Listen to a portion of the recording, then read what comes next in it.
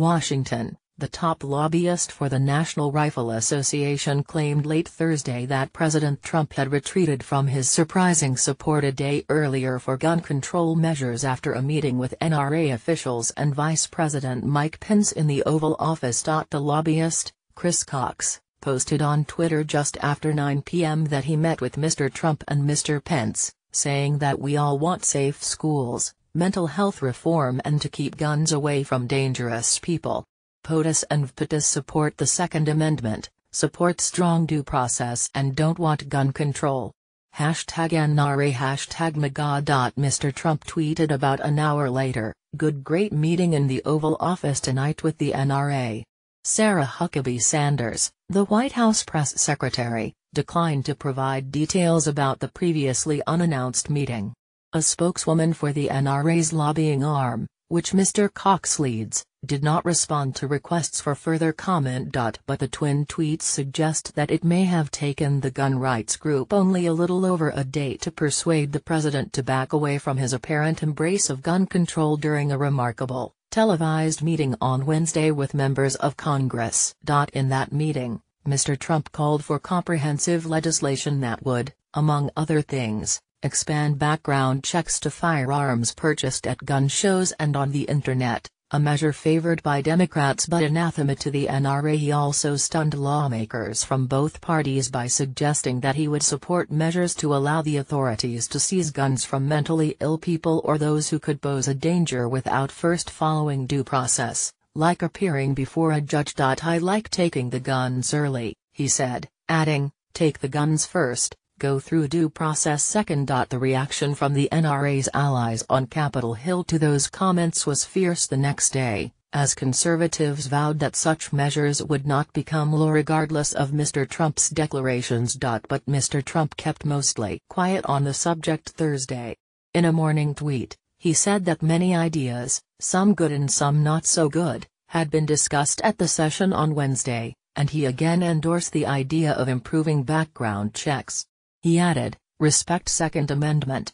Mr. Cox, in his post Thursday night, singled out due process as something Mr. Trump supports, a suggestion that Mr. Cox had explained to the president that conservatives would revolt against gun seizures by the government without due process. On Wednesday, Democrats and gun control activists had expressed hope, as well as skepticism, about Mr. Trump's surprising support for legislation to more strictly regulate guns, something that the Republican Party and the N.R.A. have long opposed. By Thursday night, several expressed resignation to the late-night statements by the president and Mr. Cox. "Unsurprising, but no less revolting," tweeted Matt Bennett, a longtime advocate of gun control and a top official at a center-left Washington think tank, in response to Mr. Cox's comment. On Capitol Hill earlier Thursday, a number of Republicans sought to distance themselves from Mr. Trump's remarks at the Wednesday session. Some who voted against legislation in 2013 that would have expanded background checks said Mr. Trump had said nothing that changed their minds. And several party newcomers, who were not present for the emotional debate prompted by the 2012 massacre at Sandy Hook Elementary School in Newtown, Connecticut, said they could not support such a bill. "So far there's been a lot of chopping, but I don't see any chips flying, and I don't think that's going to change," said Senator John Kennedy, a freshman Republican from Louisiana known for his colorful analogies. Others were more to the point. "He has not changed my mind," said Senator Shelley Moore Capito, Republican of West Virginia.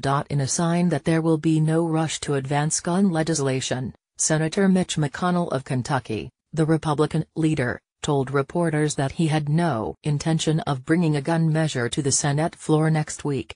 And Senator John Cornyn of Texas, the number 2 Republican, dismissed Wednesday's White House meeting as a brainstorming session that would not dictate policy. Mr. Cornyn is the chief sponsor of the so-called Fix NICS Act, which would incentivize states and federal agencies to improve their reporting to the National Instant Criminal Background Check System, or NICS, for gun purchases. The measure, which people on both sides of the gun debate agree is modest, has 49 sponsors in the Senate. Mr. Cornyn has said he would like his legislation to serve as a base bill that could be a starting point for a debate in which other senators could offer amendments. But even the Fix NICS Act is facing a hurdle. Mr. McConnell cannot sidestep Senate rules to bring it to the floor quickly for a vote because unanimous consent is required to do so, and at least one senator, Mike Lee, Republican of Utah, has objected. And at least one Democratic senator, Richard Blumenthal of Connecticut, said Democrats might seek to block a standalone Fix NICS bill, because it does not go far enough. Congress passed similar legislation in 2007, after the massacre at Virginia Tech.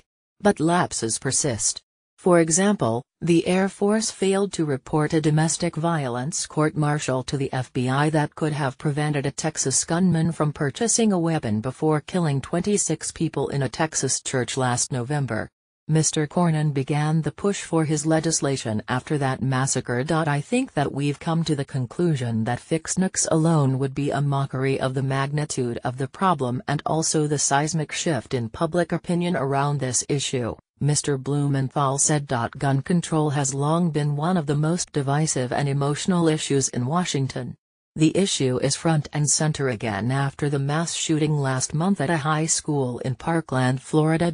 In addition to embracing expanded background checks, Mr. Trump had called on Wednesday for measures to keep guns from mentally ill people, secure schools and restrict gun sales for some young adults.